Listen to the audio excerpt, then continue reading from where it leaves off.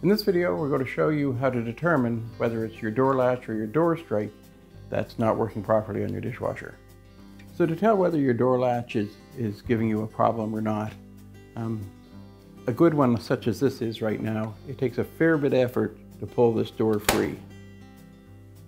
As well, when you go to close it, it takes a bit of extra effort to latch it.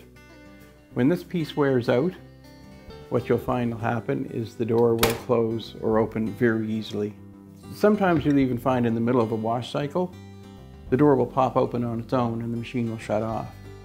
And when it starts to do that on a more regular basis, there's no choice. You need to replace either this door strike or the door latch mechanism. But look at the strike first. It's the first thing that typically goes on them.